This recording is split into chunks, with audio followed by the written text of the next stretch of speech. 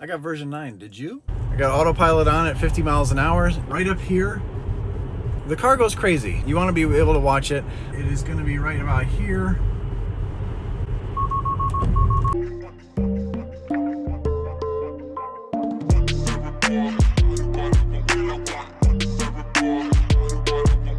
What's up, everybody? I'm Brian from iWantTesla. So I got version 9 yesterday morning in my Model S. Right away, of course, we jump in the car and update it right before we went to Cars and Coffee. And it was kind of fun to actually go over some of those features with friends at Cars and Coffee. You know, there's a lot of videos probably today going over all the features on the giant screen here, also showcasing on the front screen as well. As a lot of you are familiar, I'm a little different than everybody. I'm going to show you some of the quirks and some of the cool things that I've noticed in version 9. First off, a really cool thing with the climate control. If you're touching the controls here, there's only one now, but as soon as you hit sync, 2 show up.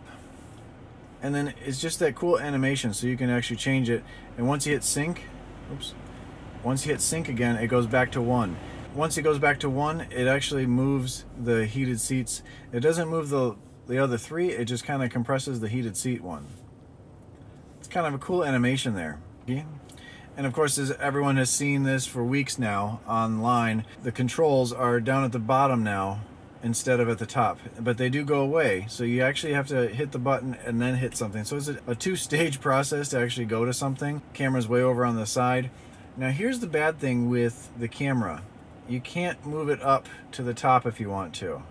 What's nice about this is if you touch anywhere else, it doesn't disappear like it does in the Model 3. So that's a good part, but you can't do anything with it. You can drop it down below, but you have to hit this again to get the, oops, wrong one. You have to hit this again to get the camera to pop up. And I wish they would have moved the camera over here more. Who really uses the web? I think these should have been moved around a little bit better. You always have the navigation, a lot like the Model 3, you always have the navigation up, only one extra spot down here for something. So a lot of times you don't need navigation. You know where you're going, you're in town. You want to be able to have maybe the backup camera and music going. So if you hit the music button, it just replaces where the camera was. The music, you can go a bigger screen there, and you can drop it down and make it disappear. But here's the one thing that's different than the Model 3. When you have it full screen, you make it disappear, you bring it back up, it only goes to that center section. It doesn't go back to where you had it before. Before the Model 3, wherever you left it, whether it was on the top or the bottom, when you disappear, it would come back to the exact same spot. So a little different, but it's a little bigger screen, so maybe that's why. But one other thing that they changed that a lot of people were upset with before, when you go into the settings here, now you can go back up to 12. I don't have the premium sound in this car, but you can go, you can put the bass up to 12 again. Also down here, when you pull up your climate, you have keep climate on. That's for your cabin. If you want to keep your dogs or people in the car, you can keep the cabin temperature on. It's kind of what people call camper mode. But over here, it doesn't really look like heated seats. It looks like something different. You have the fan, and then the heated seats are down here. So then you can turn on the heated seats. Oops, I don't want mine on. It's hot already. You can turn those on, turn the back one on. Those are the heated windshield wipers. And then you can just turn them all off, which is really nice. Can you turn them all on? No, you can't turn them all on.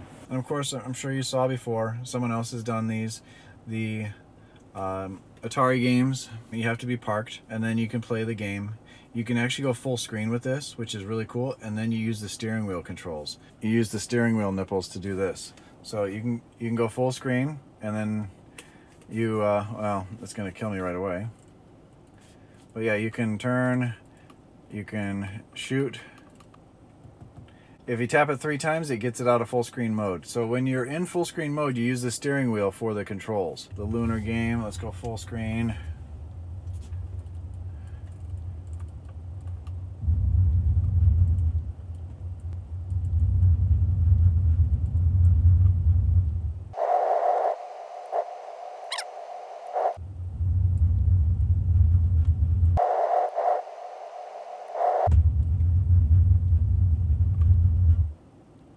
Yay, we landed it. Not a huge fan of how the radio keeps popping up, and I did kind of like the dual screen, but I think it's a lot cleaner the way it's one screen with it popping up and down. You know, it's going to take some getting used to from everyone. It's a lot like the Model 3, and a lot of Model S people are going to be upset about that. I think it's good for the long run, and I think there's some ways they can tweak it a lot better. in the future, and there will be. But again, these are my early thoughts on this. We just got it yesterday. It's 2 o'clock today, so I really haven't played with it too much. I've driven around, and I'm going to drive around for you right now. I'm on that road that I always test my Model 3 on, where I was able to go pretty fast on, and it was able to do it pretty well. Well, the problem with Autopilot now is, you know, we don't have drive-by nav on this, but the problem with the new update is navigation has to it's learning all over again. So now Autopilot was really strong before, and now it's back to being like a drunken 16-year-old the way it drives. What are you, a cop now? Come on, you know I drive great when I'm drunk. So you really have to pay attention. You can't put any trust in Autopilot right now. It's totally relearning, but we're gonna test it some more. I'm gonna drive around, I'm gonna show you all the different things on the screen. It actually shows people, which is really cool. It shows people on bicycles, on motorcycles, trucks, everything. So we are being tracked by the drone. Hopefully it's high enough so it doesn't hit a tree.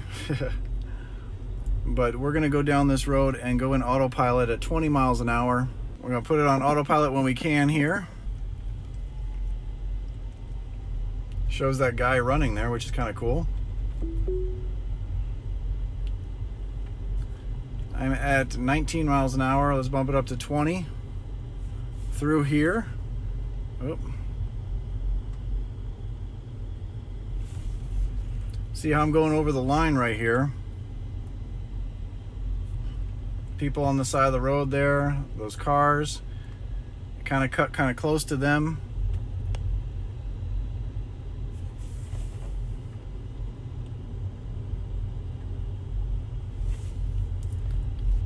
It's doing pretty good tracking me. But this gives you a good idea of where the car is on the road, how well it's doing, how well it's staying in the lines. Now this is at 20 miles an hour. I could bump it up to 25 through this turn, and you can see how squirrely it's gonna get a little bit. It doesn't really like that too much.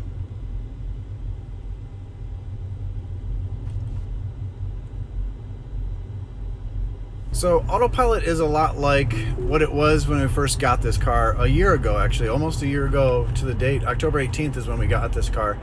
I got Autopilot on at 50 miles an hour. It's 45 through here, so it allows me to go 5 over just like last time. Some of these roads have been different, I've noticed. But right up here, right at this second turn, the car goes crazy. You want to be able to watch it. I've got the car on the screen, and it is going to be right about here. It tried to run off the road.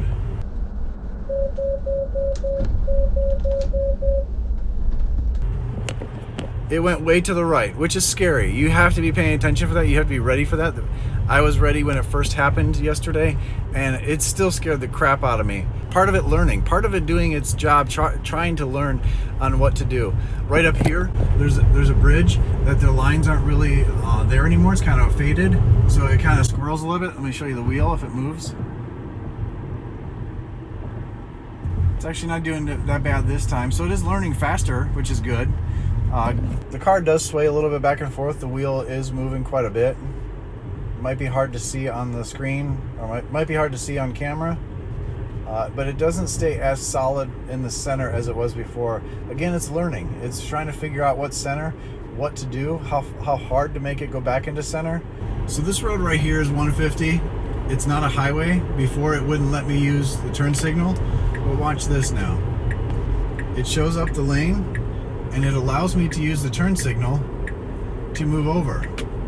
So we're here in this shopping mall, and you can see there's some lines. There's gonna be a bunch of people through here. I'm gonna try to let a bunch of people go in front of me. That way we get to see a bunch of stuff on the screen. We're following a vehicle. Let's see if we can put it in Autopilot. And it won't let us there, probably because we're going under. It allows Autopilot. It did not slow down for that dude at all. Did not slow down for that dude at all. I had to grab the wheel there. So it doesn't look like it's slowing down for people. It sees the people, it's just not slowing down for them. A bunch of people cutting across. They don't all show up. I'm following a semi-truck without a trailer, but it shows up the semi-truck with the trailer on it, which is actually pretty cool. The trailer's not on it. But I don't know if it's a Tesla semi on the front. So that's pretty cool. In front of me is a car, and over there is an SUV, and it shows on the screen a car and an SUV. Although I've noticed pickup trucks show up as like vans, some like almost like a UPS truck. Is it perfect? No. Version 9's not perfect, but it's actually really good. It's really close. It's learning quite a bit, really fast, and it's just going to get better and better. Just be patient with it, be safe with it, enjoy your cars, and hopefully it gets to the Model 3 fairly soon. I'd like to try it on that too. I'll catch you on the next one. If you like the video, give it a thumbs up, and I'll see you tomorrow.